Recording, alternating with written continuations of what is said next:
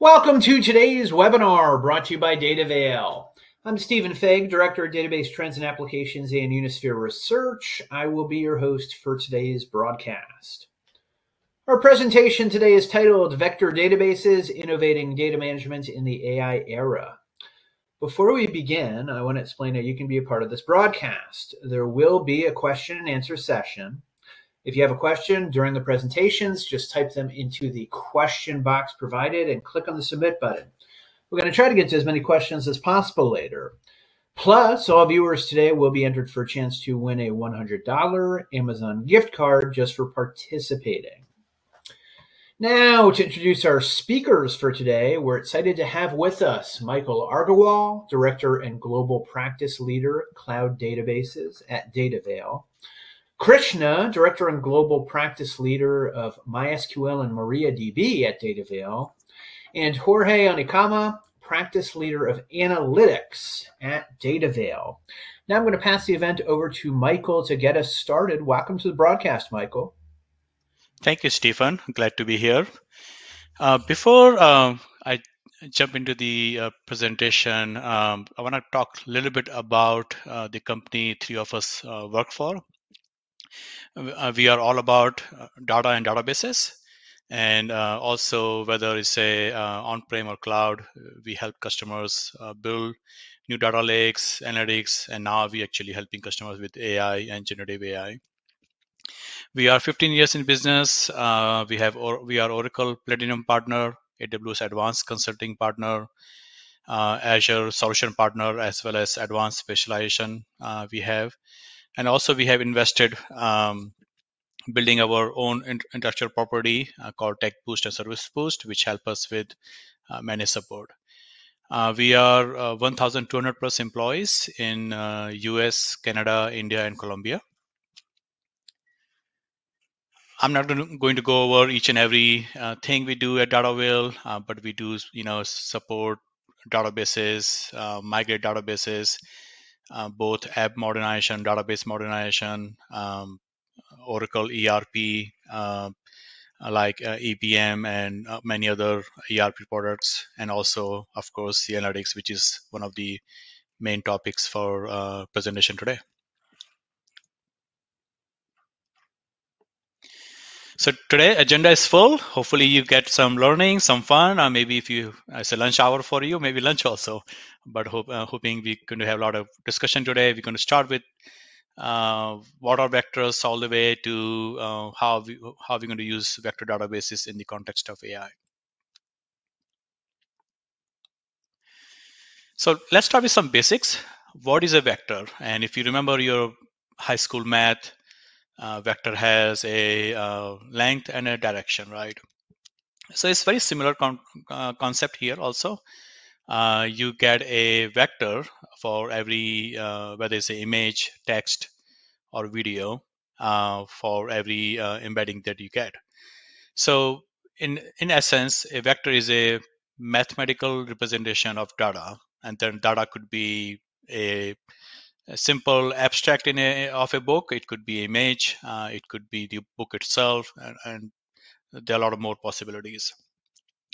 Here I'm showing you a simple example where you are making a OpenAI call. You providing the authorization key, and the text I'm sending to OpenAI for getting a vector is your first string goes here, right? That's the text, the line number 6 on the left side of the code. When I send that text to the OpenAI, I get a embedding back. So on the right hand side, you see the response what I'm getting back. It cannot tell you that it is embedding, and the line 7 to line 14 has the embedding back, and that's the vector representation. Now, the model I'm using, which you see in the left hand side, the text embedding small, it comes back with 1,536 dimension. So I'm not showing you all the dimension, but you see on the right hand side what a typical vector embedding look like. So that's what a vector is in the context of vector database and AI and generative AI. Now, you might ask why you want to create a vector or embedding. Embedding is when you have a lot of vectors, you can start to see how they relate to each other. That's what we try to measure. Our goal is to see how one text may be similar to another text, right? So in some ways we're trying to figure out how they relate to each other. So that's the reason we're creating vectors. And you don't have to use OpenAI. There are many other large language models out there. Anthropic came with Cloud 3, and then also Gemini and many other large Google Gemini and many other large language models out there. So you can use any of those. And the idea to get these vectors back so we can relate them and come to some conclusions. And I'm going to cover some use cases in the later slides. So if you get a vector, do you need a vector database? And the answer is yes. So this is a very important diagram to understand. So on the left, you have a content. The content could be a text, it could be image, it could be video. So the idea is to grab all the contents. So if you are working in retail, it could be a product description for all the products you sell. That's the content it could be.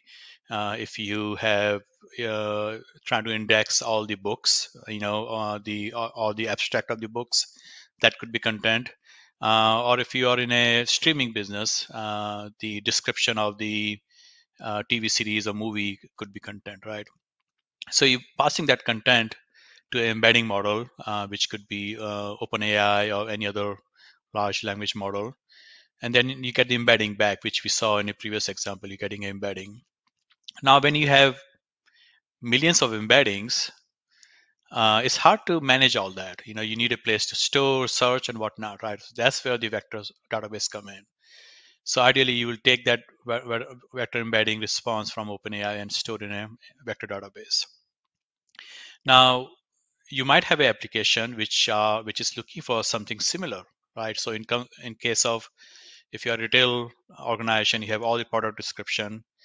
The application may be describing, a user might log in and say, okay, I'm looking for a product, and a user might describe a product. And then that description is sent to OpenAI again, and you get embedding again. And then the vector search happen, and you get the query results back. So that's kind of the flow, a generic flow for a generative AI vector database, and you can see the importance of vector database, where you can store, search, index, and do is mostly the search that you can do for your vectors. So we covered what is vector search. Vector search is is important that you're trying to figure out what vectors are close to the query vector or each other. Now, these examples or use cases are very important, right? Where there's a search, clustering, recommendation. So if you are in a home, if a customer is a home improvement store like a Home Depot, Lowe's, right? They may already have a keyword search, like you're looking for a product, and it finds for you. But sometimes you don't know the name of the product, and I'm one of those where I go to a store and go with a part in my hand because I don't know I do not know the name.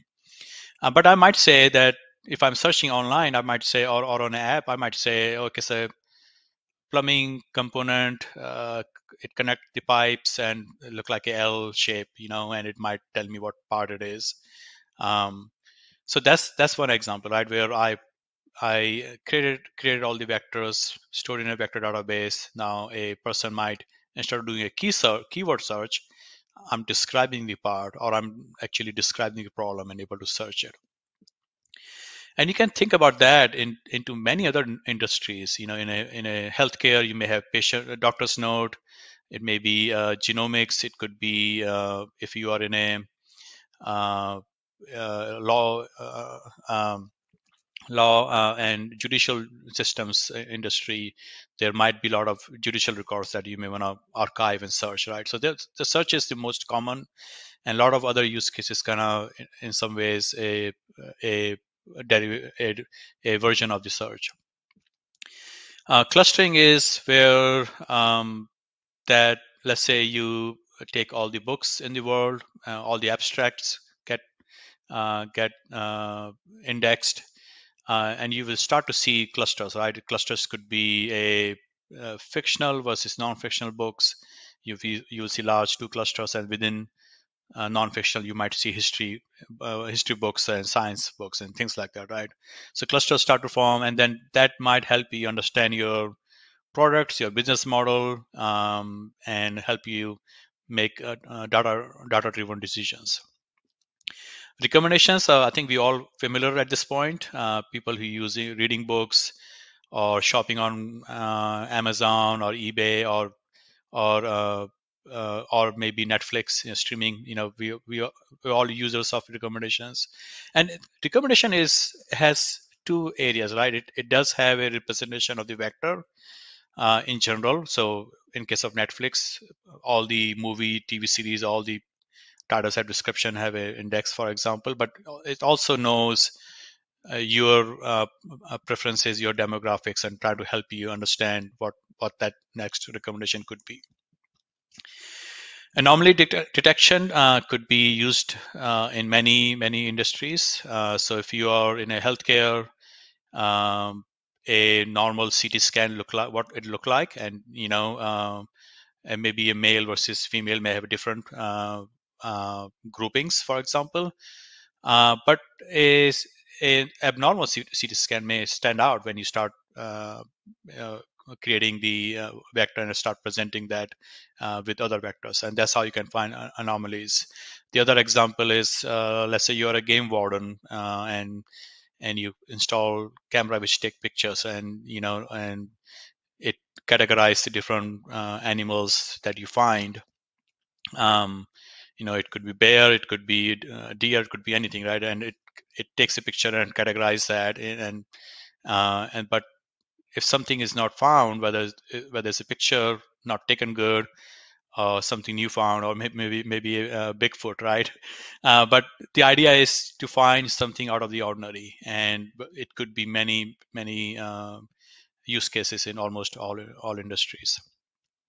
The diversity measurement, originally, of course, the idea is uh, our country is kind of has a lot of different racial backgrounds, nationality backgrounds, social, economical different backgrounds, and we want to, as companies hire, they want to make sure they are able to have a representation from different diverse backgrounds. But that's not the only use case for diversity, though. So if you're in a, for example, clothing brand, you might have you may want to say that, okay, I have different colors, but I want to have a different representation around the three primary colors, which is red, blue, and yellow. So you want to make sure there's a diversity in the color of the selection, for example. So there are many ways you can use diversity measurement. Of course, the non-profit government sectors are very much into measuring the diversity. Classification is another subset in some ways for clustering. Classification in some ways kind of force you to classify. So for example, clusters kind of they form on their own. For example, a book may have history and science both, right? Um, and if I'm working in a library, I cannot put a book somewhere. There's a history shelf and there's a science shelf. I have to pick one, right? So that's where classification will help, where it is going to force that book to be either history and you define the criteria what that classification criteria is. So, but here everything is classified into one category. So why a vector search is important? Vector search is important because it's looking for a similarity search with a meaning. So it's not a keyword search, which we used to in our databases. We always doing, the like syntax, like some statement, right? Or the traditional search on a database could be first name, last name, date of birth, right? Where you're finding a person in a database. So this is very different. This is more of a you have a representation of text, image, or video, and in most common cases are the text and images. And then you're trying to find a, so if you are storing all the vectors for a text, you want to have a new text, and you want to find what other text may be similar to it, right? So it's more semantic. It's more about the meaning and what that sentence might represent compared to a keyword. Keyword may not be found, but the meaning may be same. If a database cannot store vectors and cannot search, let me put it the other way. If a database does not have vector search capability, then it's not a good database to store vectors. And that's the reason you will see that many database engines now, whether it's a Mongo, MySQL, MariaDB, Oracle 23c coming up, Azure SQL database already has it, Elasticsearch, and then many new databases, they all coming with vector search because they all want you to use their database for storing vectors. But if there's no vector search, there's no benefit of storing there. So that's the reason why you want to pick a database which can do vector search. It need to be fast, depending on the use case. It could be millions or billions of records, and you want to pick a vector database which can help you with a faster vector search. Behind the scene, there are 2 or 3 algorithms that you want to be familiar with what vector search is doing behind the scene. For a small vector size, you might be okay with k-nearest neighbor algorithms, but anything medium or large size, there's either an approximate nearest neighbor algorithm or something similar to that, or a derivation of that behind the scenes these vector search engines are using to find the relevant vectors for you. With that, I will turn over to Jorge to cover a little bit more deeper into the AI, how vector databases, vectors fit into the AI model. And actually, he's also going to cover a use case study that he worked on. Yeah, so good afternoon, everyone. So I'd like to just go over a topic that you may be wondering now: why do we introduce large language model or AI? It is because I think it's a combination of the need of using information and how we can detect patterns out of that information. Until a few years ago, it was just possible through numbers.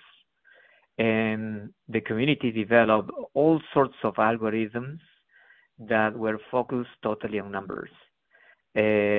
Not until recently, due to the very well-known paper about transformers that enable the community to develop a special type of algorithms, machine learning algorithms, through neural networks that made the possibility to transform the text into numbers. And that's why we now today have vectors that, let's consider them like a fingerprint of a paragraph of a text. And now you hear vector databases because that is becoming a special feature in those databases.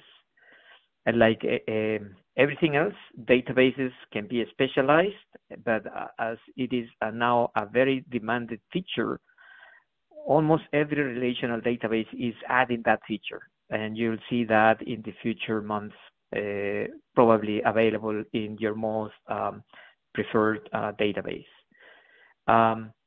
So with that context, then allow me to explain the reason why we are using this slide here.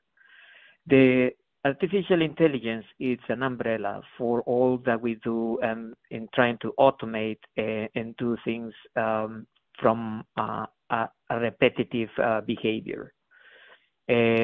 We call artificial intelligence to that technology that enables any digital device or computer that try to mimic the human behavior. And that is only possible through a specific algorithm. This algorithm is the result of some type of modeling by using neural networks, because there are different ways, but neural networks prove to be the best approach to identifying patterns within data. And that is a special type of neural network that is related to large language models, and that is the deep neural network, right? And keep in mind that whenever you hear the word large language model, it refers simply to a huge neural network that the data has to go through to identify and detect patterns. Okay, so what's the applicability of this? When, let's say, you have information in the internet, the whole internet, the published information, and you figure out a mechanism like web crawling, grab all that information, and then get that information into text, and you use a huge neural network, and then in machine learning, those who are familiar with it, it's all about determining the parameters, the weights that those neurons need in order to predict accurately any unknown previous input.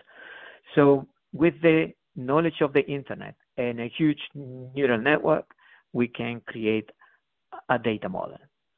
There are many data models out there today, which are called Bayes models, and some examples of them are listed here that are now available. Some of them are open source, meaning you can download and play with them. Some others are private, and the only thing that they allow you is to send your request and you will get an answer, and they will charge you for that. Those are the private large language models. But then if you have a company that has a domain-specific knowledge not published in the internet, how would you do? So probably you would think that you can also use the same approach. You take your PDFs, probably, you use the information from internet, and then you think that you can use a large language model, a neural network, a huge neural network with a given architecture, and then train it, right? Find out those weights. But, well, today, February 13th, is unfortunately too expensive. It costs millions of dollars. But things are changing rapidly. So do not be surprised if probably in the near future this changes, that you would be able to soon customize your neural network and run and find out those weights yourself and keep everything private for you. But until that happens, there is a workaround to grab that domain knowledge and into a specific domain of your company. And that is by the use of vector database. And how is it done? Typically, you would take the PDFs, you will use some mechanism to extract the text from those PDFs, and then create blocks of text, and then store those blocks of text into a database. But you will not store it as is. You will store it with a specific addition, that fingerprint that I was talking about. And in that way, you will create a specific domain knowledge specific to your industry or to your company or to your specified application. And some examples are there. You can use a domain knowledge in medicine, in law, in finance, etc. Now, once you have it defined, what you could also do is fine-tune it, and it's not that expensive. It will cost some money, but it's not as expensive as training the whole neural network. You will, in addition to the vector database, you will fine-tune. What is it? It is what you probably heard around prompting, and probably about completion. So those are specific works of the artificial intelligence world that will generate your model for your specific domain knowledge. Let me jump now into the next slide, which is the following. How it is used, right? How it is used, a vector database in artificial intelligence. This is called generative augmented applications. So retrieval augmented applications, or RAG, as they are also known, are applications that for one side you have an application like a chat where the user interacts with it, and on the other hand you have a domain knowledge. And how does it happen? So imagine that you have videos, pictures, or text, and you identify a mechanism to extract the information from them and convert it into text. Once you have that, then you will get the text and identify some fingerprint. And we already said that you can use one of the pre-existing data models, text embedding models, to do that for you. Once you have that fingerprint, which is the vector or the embedding, that process is called embedding, then you're going to get the vectors, and then you're going to store it, right? So the process is like that. You store it in a database. So you have your domain knowledge, you parse it, so to speak, into a large language model that will create embedding, meaning generating your vectors, and those vectors are stored in a database. Okay, now you have a domain knowledge. What happens next? You make available this knowledge through an application. The user interacts with the application, asks question about the domain knowledge or about the specific knowledge. The question goes through the large language model again, converting that text into a vector. And then this vector, now the text is converted into vector, and then the vector is going to look for a similar vector in that vector database. And the vector database will respond with the closest vectors to that one using a specific algorithm of proximity. And what happens then? Now you have a short list of vectors that are associated, because remember, those are the fingerprints, are associated with text. And then you pass that to the large language model, and then the large language model converts the vectors into text. And then you have a sort of natural conversation at that point, right? Moving on, we had a customer of the financial industry, and they wanted us to run a proof of value using this approach of using a domain knowledge with a vector database. They presented to us around 86 PDF documents.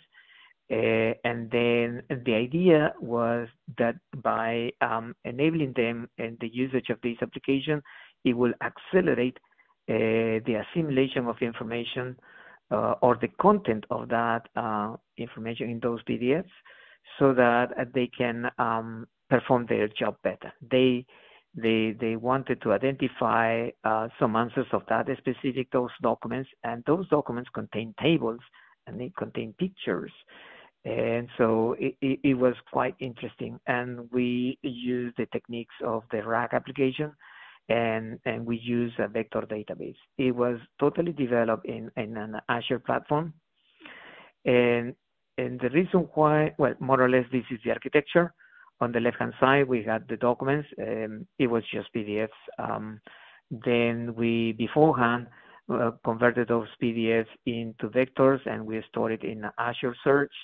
And we connected them with the Azure AI, which is for the natural language conversation, right? On the other hand, on the right-hand side, we have the web application. So all this was deployed in Azure. And the reason why we chose Azure, because it was very friendly.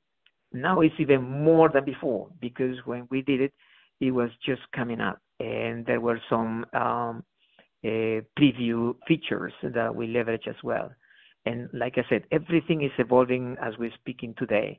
And this was the reason back then why we used it, because it already provided an easy configuration of creating an index. If you're familiar with search engines, you probably know what an index is. An indexer, the possibility to schedule the updates of the index when the data change, meaning a new PDF comes in. It was very easy to do that in Azure. And then we enabled some features because it was embedded also as part of the skill sets. It's a feature of the Azure service, and so on. So yeah, I think that's the part that was about the use case of AI. Happy to answer any questions that you may pose at the end of the presentation. And here I pass the baton to Krishna. Thank you, Jorge. Welcome, everyone. With the rapid evolution of Gen AI and the demand for AI applications continue to surge, vector databases play a key role in AI space. And it's because their ability to efficiently store, retrieve, and contextualize data in real time makes them more appealing for these applications. Let's take a step back and see what are some of the basics here. These can be categorized into three main different types. Of course, vector libraries, they are lightweight, open source, easily available, and you can integrate them easily into your application codes through API calls or direct integrations. There are most popular open source libraries available, like Facebook's AI similarity search, which is mainly used for image recognition and product recommendations. And we have Spotify's Annoy, and of course, Google's scalable approximate nearest neighbors. And then we have specialized vector-only databases. Again, these databases are mainly for a specific use case, that's storing your vector embeddings inside the database and then querying for semantic search. And then we have large enterprise databases that are also supporting. Depending on which database type you choose, they all perform the same basic steps. One is vectorizing the database, storing them into the vector embeddings are being stored into the database, and then performing a semantic search of those vector embeddings. Whether you're performing an on-prem application or you have a cloud embedding model that you need to integrate into your systems, these can be chosen and integrated irrespective of whether cloud or if you have a self-managed system or a cloud-managed integrated system.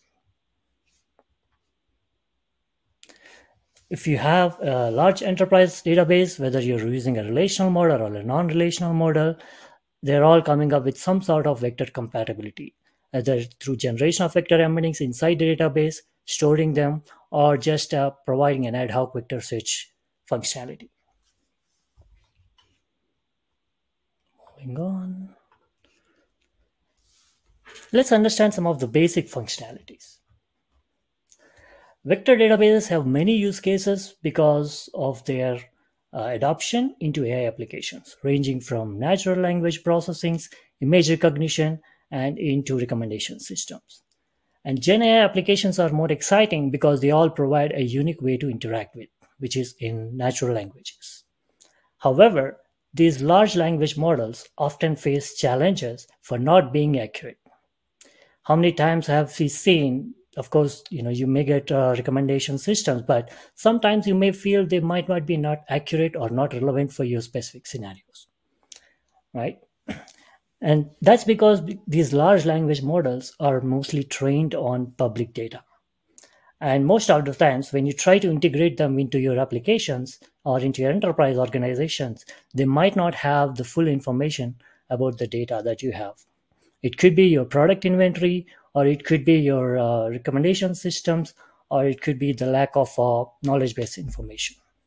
And that's where RAG helps to bridge that gap of training these large language models into your enterprise external data sources. And if you have a custom model, obviously you may be having a different approach, but we all know how expensive it could be to start developing and building a new custom model. Contextual data is important because it helps predict user understanding, behavior patterns, and changes in their interests. Without contextual data, the relevant information might not be up to date for your specific needs as the user behavior and patterns changes. And semantic search is an important fact because you're not just matching a keyword here. You're trying to understand the meaning of it and correlating that with your contextual data to provide a more relevant and accurate information. And how do you measure it? Right? There are most popular ways of measuring it, but some of the most popular ones are, I would say, measuring the vector search between the distance and the angle between the vectors, which we call a combination hybrid approach when you have a full text range scan analytics on a comprehensive model solutions. Vector embeddings generation is a complex task because you may be having multiple data sources. It could be audio, text, images, or a series of PDF documents. And because of all these multiple sources, generation and choosing the right algorithm for those vector embeddings is going to be a complex task. And vector search is an expensive operation computationally because you have to find those relevance between the embeddings. And when you have thousands and thousands of streaming data that's coming in, and vectorizing them and contextually matching them for relevant information is going to be highly expensive. And indexing, again, when you have a series of streaming of data that's coming in, updating your indexing strategies could be more and more complex. And it would mainly, depending on which type of indexing methodologies that you use, it can be highly memory resource intensive. Bottom line, generation of vector embeddings and providing that similarity search are some of the key main aspects and features of any vector database. Moving along. Let's look at some of the vector capabilities that we have in MySQL and MariaDB. The traditional way of doing things is obviously you could store them in your blob, JSON, or text formats, and you can draw a relationship between that. When you have two-dimensional, three-dimensional, things might work, but when you have n-dimensional mappings, things could become ugly and more complex, and you might not be finding the relevant, accurate information there. And that's why the introduction of new vector data types is going to be more helpful and appealing to all the users. Most of the database vector search functionality is based on HNSW. If you're not familiar with HNSW, it's a hierarchical navigable small world algorithm, which is, think of it as a multi-layered graph structure where you have relevant information of vectors are grouped into smaller nodes. And those can be interconnected at a hierarchical level that makes it more faster in doing efficiency similarity search. HeatWave is one of MySQL's in-memory storage engine that can help with your analytics. It's a combination of analytics and transactional engine that can help you combine your data types and workloads for not just transaction analytics, but for your machine learning capabilities as well. HeatWave is available in OCI, AWS, and Azure. And if you have a specific vector store type that you need to develop, then you could actually have the vector embeddings generated inside the database. HeatWave Lakehouse offers currently the vector capabilities, which is currently available in AWS. They use specific text encoders to generate those vectorizations inside the database. Here is a quick snippet of the similarity search with the vectors and without the vectors. MariaDB come up with a similar vector engine. Of course, those you are currently using MariaDB already, you might be familiar with its Connect storage engine, which kind of enables you to store the vector embeddings inside the database already. But there's going to be a more advanced vector specific storage engine, which is under currently development. And Amazon has joined hands with MariaDB to help build this vector engine, and of course followed by Microsoft, IBM, and Intel, etc. These are all based on HNSW indexing methodologies, and again, as I mentioned, the most popular methods are searching the distance between the vectors and the angle between the vectors. I'm curious to see which one gets into the community faster, but and last week, if you're familiar, Google has come up with their Cloud SQL offerings with vector search capabilities. Of course, this is based on their scan library, which has vector distance functions, and it has multiple index types, which also related to the brute force methods and tree-based indexing strategies. Google's Cloud SQL offering has multiple distance measures, not just with the cosine, but they also have L2 and dot product methods combined together. I'm sure there will be more and more indexing strategies that will open up to efficiently perform this semantic search. PlanetScale is compatible for MySQL. They have scalable distributed database solutions available. And they are also developing vector store and index capabilities, which is currently under development. I have some of the links shared in the later section. If you are interested, you can sign up for those private preview and invite only kind of engagement, so you can explore it yourself. We'll have a more detailed in-depth comparison of these things in the future section, but I thought this would give a high-level introduction of the capabilities what we currently have with MySQL and MariaDB.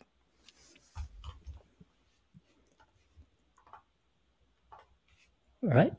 With that, I'll hand it off to Michael again.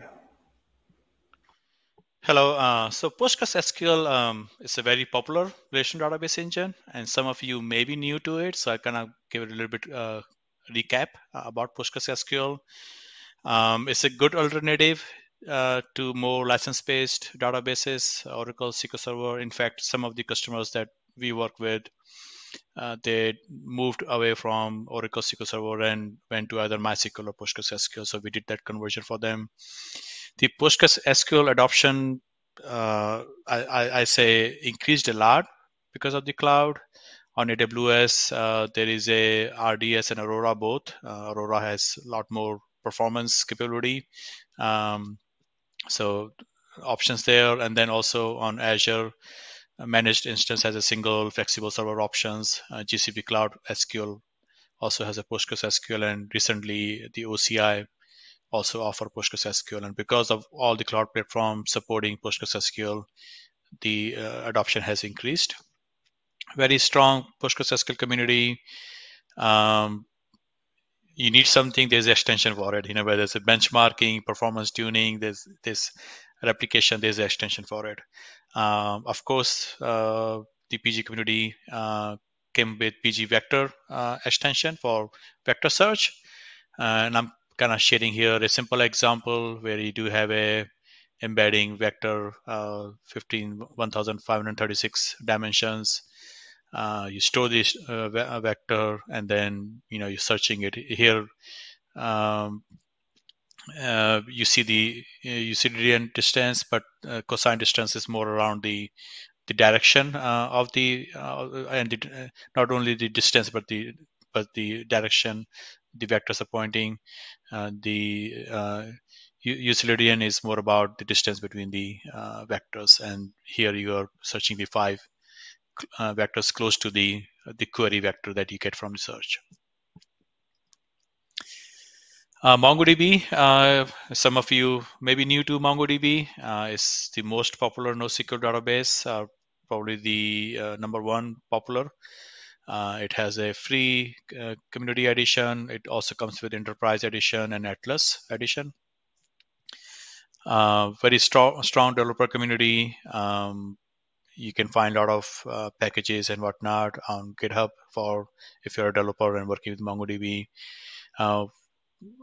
It does have a horizontal scaling. That's one of the reasons why customers might pick NoSQL database over relational database, because they want that horizontal scaling. And the number one reason why it's very popular is the MongoDB being a document repository, JSON documents.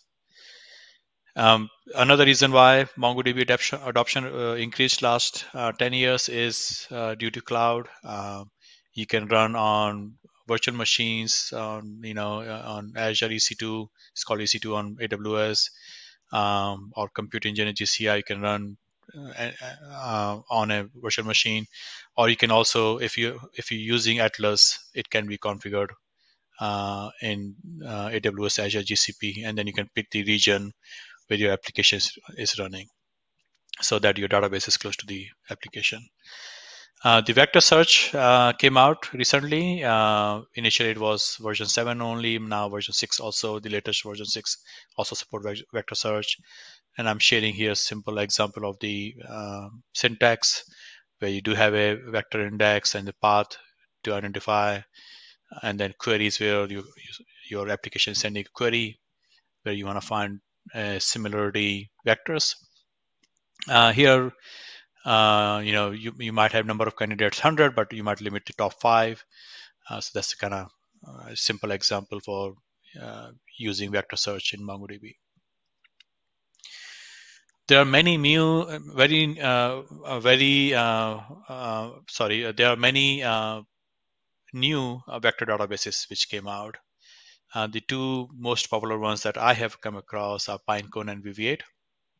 They both are, you can call born in the cloud or generative AI era vector databases. You can run them on AWS, Azure, GCP, all three, or any other cloud, or on Weaviate you can run on-prem also. So the Pinecone does have a serverless option where it does auto scaling to increase auto scale to up and auto scale down. You do have a hybrid search, so if you are mixing vector search with other types of search, you can do that with Pinecone. And namespace allow you to kind of have different schema models or even environments if you want to use namespace for that. It does have integrations with many popular AI services or analytics solutions like Databricks, in this case, Snowflake. Weaviate is the difference between Pinecone and Weaviate is open source, and it also you can also get a Docker image. You can run your own Kubernetes environment if you want to. Weaviate also have a cloud-based service, but it's its own cloud. It's not necessarily running on AWS, Azure, or GCP. It's running on its own cloud. It does have a hybrid search, just like Pinecone. It does vector index compression, which could be very important if you are trying to bring all that into a memory. And it has integration with many other AI and analytics solutions. The difference between Pinecone and Weaviate, if you ask me, Pinecone is more less installation configuration, pretty much configure and you start using it. Weaviate is a little bit more burden on installing configuration. If you use cloud-based managed service, the drawback there is it's hosted in its own cloud. So if your application and other data lake and whatnot is in AWS, Azure, or GCP or some other cloud, you can have latency or even data egress charges, for example. When you do Pinecone, it does give you option whether you want to pick AWS, Azure, or GCP. So that's kind of big differences between Pinecone and Weaviate. They both are very popular.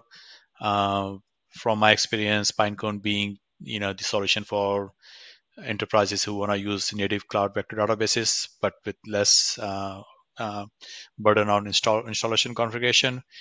Weaviate I have seen using in more tech companies where they don't mind open source, they don't mind installation configuration, but they want to use the vector database free of cost. With that, I will turn over to Krishna, who will cover common challenges for vector databases. Thank you, Michael. All right, we are at the innovation and adoption curve of GenAI. Excuse me. And because vector databases are new, they need to be very well integrated into your existing application architectures. And there are so many options available, so which one to choose? And I think that's one of the common questions, right? If you already have an existing database that you're using for your enterprise applications and stuff, you may very well be integrated into, the adaptability skills. But one of the common challenges is, how complex it could be to integrate them and to ensure the data flow is streamlined correctly, and to ensure all the security and governance best practices are in place. And not to mention the data duplication and storage costs that needs to be calculated into. And because these are new and they are expanding, you need to ensure you have the technical skills to handle and support them, especially if you have multiple databases that need to be managed. So the way I see it, right, I mean, of course, you have these specialized vector databases. They may do a common task for, vector embedding, storing, and retrieval. But, if we have two complex systems, it can be a challenge to manage multiple data systems there. And not to mention the ETL processes that's going to pipe in the data from one source to the another, and the time it's going to take to perform those activities. It would be interesting to compare how they perform with respect to latencies and query responses, especially when you have your large data sets that continue to grow. And not to mention the availability and scalability requirements that tends to happen as your environment size grows and your application integration modules get more and more complex and integrated. So definitely the push for specialized vector databases might have to be reevaluated in terms to efficiency, performance, and cost, and how many of them can be easily integrated with your existing systems, and if you can replace them with some of your commercial vector capabilities that are continue to evolve. So that's probably one of the most some of the factors that I would consider, to be evaluated before we choosing the right database for your right specific needs. Again, there could be some specific use cases that may be well suited for picking one of those solutions right for you, but enterprise level, you may be, worth exploring what considerations needs to be done. With that, we want to give enough time for Q&A, and I'll hand it back to Stephen. Thank you. Thank you very much, Krishna, and Michael and Jorge as well. We have lots of questions from our audience today. Great topic. So to kick things off, first question, can you explain how vector databases leverage vectorization and other techniques to optimize data storage, retrieval, and processing for AI and machine learning workloads? Michael, I'm going to direct this at you, and if you would like to, let Krishna and Jorge weigh in as well, I'm going to leave that to you.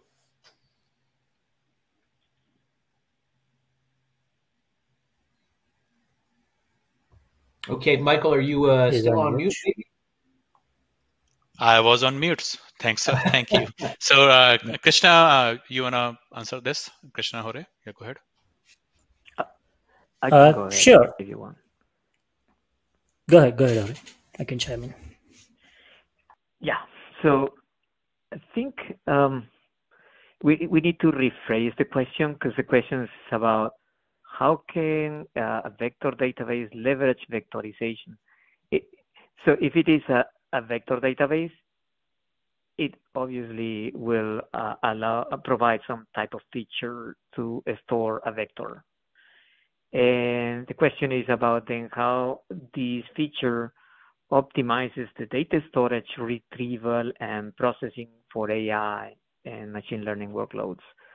I think it will definitely enhance the detection of a pattern by means of the vector itself, right? The feature of a vector is a number. Text converted into numbers, which is a mathematical element like a vector. And now with a vector, we can do all sorts of operations, and one of them is proximity. We can use a distance metric, and the community and the software providers have used proven distance metrics mathematically and in terms of technology, and that feature is now there. So in terms of then how that feature is benefiting databases into data retrieval, it is doing that in that way, by accelerating, automating, using proximity concepts and doing this all through numbers. So don't know if you want to add something more, Krishna. Sure. So again, going back to the question of how vector database leverage vectorization, right? So when you say vectorization, depending on what are we vectorizing and how are we creating those vector embeddings is going to be the crucial role, right? If we are using some external libraries and models to generate those vector embeddings, there are lots of generic models available, right? And how optimal we are storing those vector embeddings inside the database. And as I explained in the earlier slides, right, there are some options available to generate those vector embeddings inside the database. As these vector specific engines get more and more mature, I'm sure there might be more and more embedding models that will be added to efficiently generate those vector embeddings, and they can be stored in a semantic way along with contextualizing in real time. That makes it more faster for retrieval. And going back to the indexing types, right? Those indexing models going to play a crucial role, and that's where we see more and more enterprise database solutions are coming up with multiple indexing options and strategies to efficiently perform those semantic search relations. I hope that helps answer the question. Absolutely. Thank you, Krishna, and Jorge as well. Next question, Michael. The question is, so relatedness of text strings would not detect similarity between, for example, zip code, postcode, and postal code?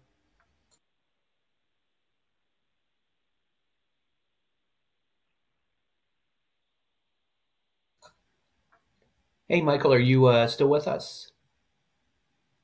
I'm with you, and I was on mute still, so sorry about that. No worries. So it will detect whether it's zip code, postal code, because you're looking at the meaning and not necessarily the exact keyword. So if your sentence or paragraph has whether it's a zip code, postal code, it will figure that out that is related. I was talking to my coworker this morning, and we were talking about taxi versus three-wheeler versus, I think it's called tuk-tuk in some countries. But the idea is it will know what you're talking about. It also know the difference. For example, whether it's a Windows glasses versus eyeglasses versus glasses for taking drinks, it kind of know the difference based on the sentence. So it's very good about the meaning of it, and not necessarily so much about the exact word that you're looking for. Understood. Thanks for clarifying. Next question. Data privacy regulations are constantly evolving. How does Dataville ensure its data management solutions comply with these regulations, especially in the context of AI applications? So the data privacy and security was there before AI, and I think a lot of those concepts still apply. So a lot of AI applications, especially generative AI, there's generally a data lake, whether the data lake has blobs of text or blobs of images, but there's generally data lake, right? And the idea there with privacy and security is all these security principles, the least privilege model, decentralize the data for lower environments, and putting the right auditing in place, making sure we're using encryption, making sure it's not public and internally controlled. All those aspects of it still apply, whether it's AI or not. And with the AI also now, when you do get a AI response, do you have, as an organization, do you have additional responsibility to use in a responsible way, and that's where additional checks can come in. Where yes, I have a response or recommendation from the AI engine, but is it ethical? Is it right thing to do? And so definitely you need additional checks in addition to the normal security, data security, and privacy things that we always have done to use AI applications in a safe manner. Understood. Krishna, did you want to weigh in on this question? Sure. Again, going back to the comment from Michael, right? The regulations and the security protocols would still need to be applied, especially when you have these large models that are training on your training data and getting them integrated into your enterprise models, right? And again, security is more concerning because you don't want your training data sets to be combined with your production data sets, and those what data to be secured, what data needs to be masked, and you may have PII data or PHI data depending on your application requirements and types, that problems you're trying to solve. So those regulations and control would still need to be built in fact, in a more tightly before we say these can be applied altogether.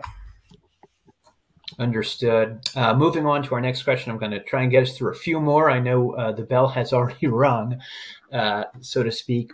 Next question, how do vector databases offered by DataVeil optimize data management for AI applications that rely heavily on traditional data management? I can start. I can touch yeah, on go ahead, that. Krishna. Yeah, go ahead, Krishna. So when we say data management, my understanding is we are referring to the analytics piece of it. If not, obviously because these vector databases are new, right? And some of those they lack the data management capabilities at this point. But as I mentioned, going back to the large enterprises that have the vector capabilities, I think those are the best options if you're looking for more data management capabilities, analytics, and integration pieces of it. But yeah, it would be an interesting analogy to see, what the future is going to be when we have all these enhancements available. Understood. Thanks, Krishna. Okay, next question. Jorge, this is for you. How do vector databases play a key role in unlocking the full potential of AI, specifically in areas like image recognition and language processing? Interesting question, because the idea here again is convert anything that is not a number into a number. So image recognition, it's all about pattern detection. And there are algorithms that will convert that image into a number, right? Then language processing, again, it's text. There are algorithms nowadays that will convert the text into numbers. Now, once we have it into numbers, then we can do all sorts of things. And at that point, we can use any algorithm to process the data. If you want to do classification, if you want to do clustering, if you want to do pattern detection like anomalies, etc., etc. So vector databases play a key role because now, along with that particular data type, we can store it with its fingerprint, right, the vector. And in that way, we can operate and do all sorts of things with them. So that's why it's so relevant nowadays, especially in AI. Understood. Jorge, can you elaborate on how integration of vector database technology is shaping the future of AI-powered search functionalities? Thank you. Yeah, precisely. So because of this feature now being available in a database, you don't have to move your data out of what it is. And the databases that have that feature will allow you to do all sorts of analysis, enabling applications that require that information, especially in artificial intelligence, to do all that integrated, right? And therefore, there you see that every day there are more databases offering this feature. Now, like a different car model, you will.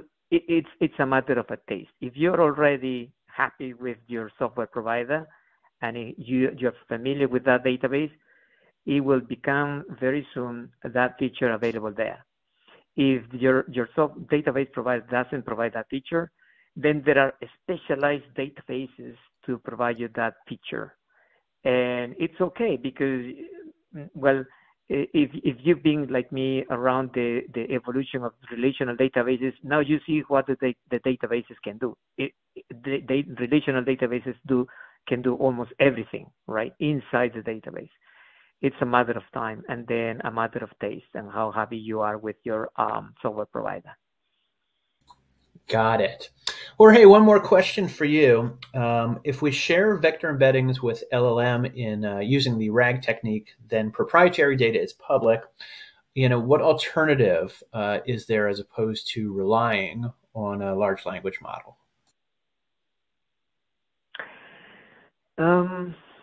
Well, the first thing I want to ensure here is that organizations of the like that we know, right, that the big corporations, Oracle, Azure, AWS, they promise and they ensure that your data is kept safe and secure. That's the first layer. They ensure that.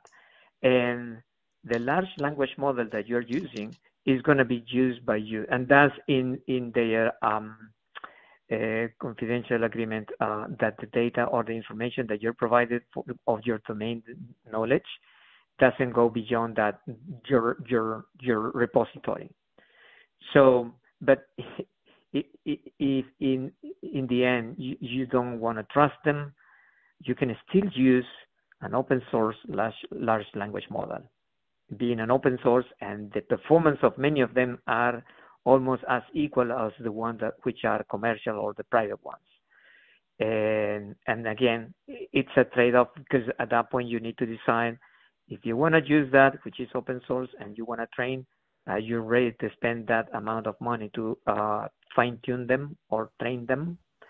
And like I said during the presentation, maybe not that far soon that you're going to get those costs really, really affordable to you. But until that comes, you have to decide on these agreements and use it on your own specific knowledge, domain knowledge. Understood. Thanks, I Jorge. could probably tap onto that Good a question, little bit. Stephen, thank you. Yeah, go ahead. So obviously tap onto that, right? So, and that's where, if we want to use the generic large language models that are widely available, or if you want to build a custom model for specific to your requirements, where you have control on which models or modules you want to make it available and visible. So not all bits and pieces are processed in the same way, right? So again, if you have the time and resources, you can always customize those models. But at the same time, oftentimes they also provide some sort of customization in the large language models that you can easily integrate into your existing models. Thanks, Krishna.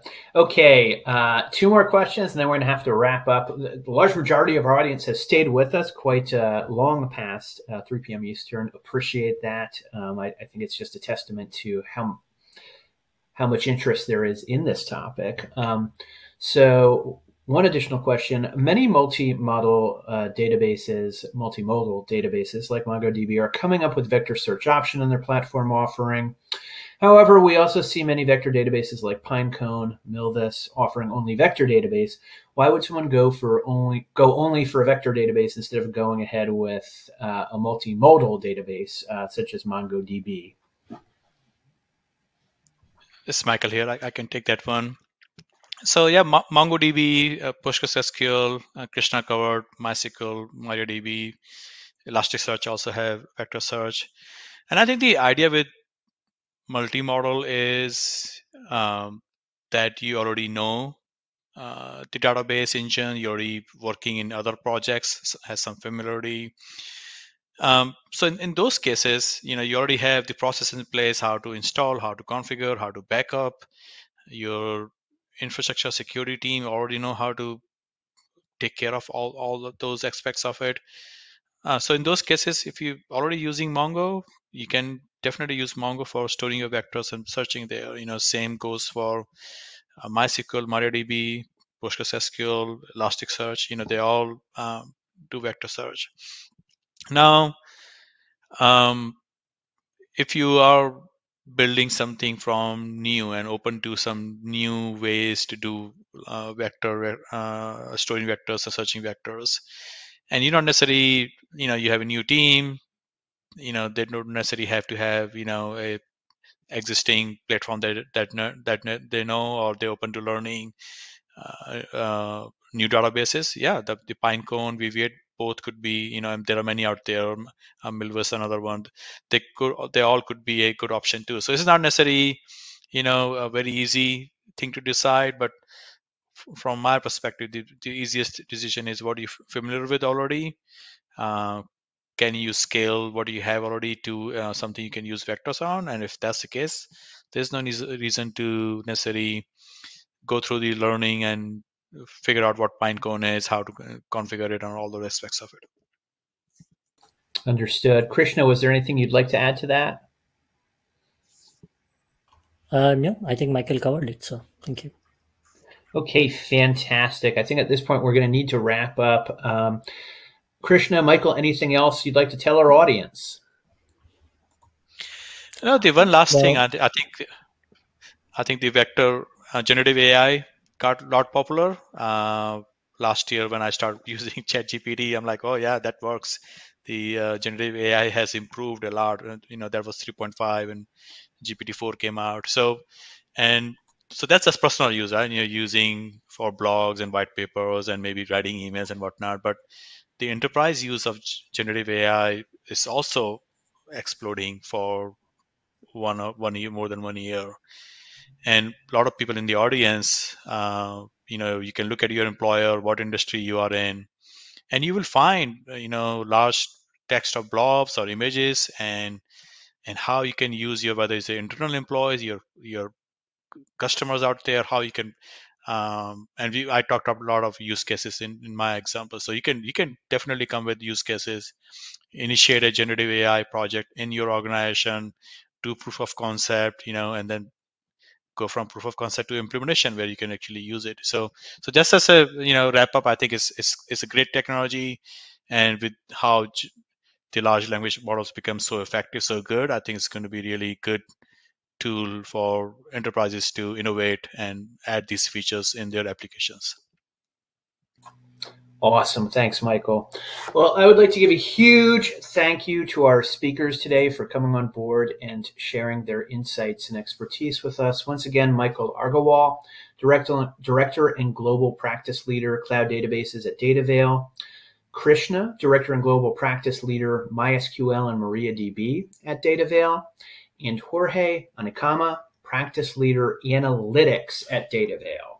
So if you would like to review this presentation or send it to a colleague, you can use the same exact URL that you used for today's live event. It will be archived, and you will receive an email once the archive is posted.